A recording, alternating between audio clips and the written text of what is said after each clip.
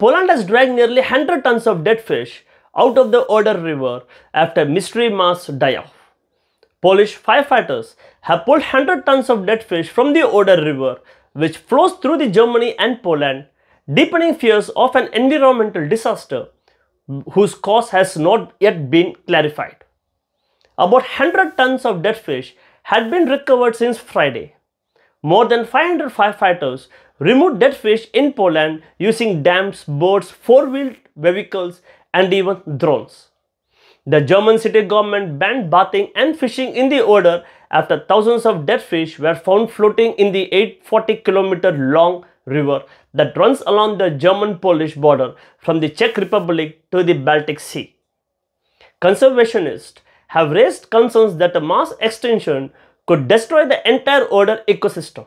We will have to see how both populations develop and what happens to raccoons and otters, said Karina Dock, Achkarmark district administrator, Tagase Spiegel. This is a disaster that will hunt us for years. The cause of death remains uncertain, and Poland has offered a bounty of 1 million zloty to anyone who can help find those responsible for this environmental catastrophe. Perhaps large amounts of chemical waste are dumped into the rivers, fully aware of the risk and the consequences, Polish Prime Minister Mateusz Morawiecki said. But Climate and Environmental Minister Anna Moskova said Tuesday that no samples tested so far have shown the presence of toxic substances. Polish scientists say laboratory tests only found elevated levels of salt.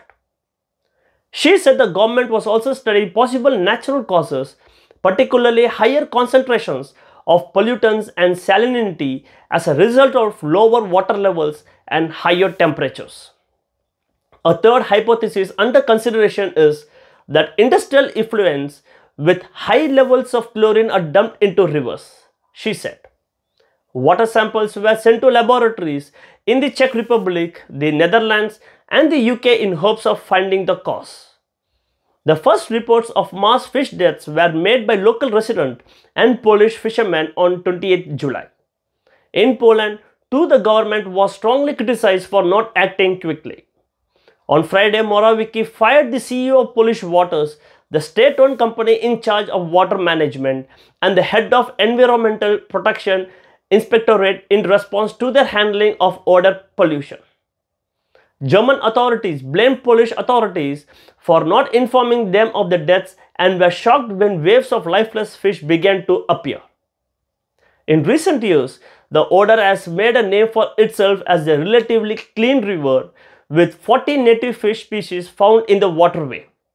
But now the dead fish, some up to 40 centimeters long, can be seen across the river. Thanks.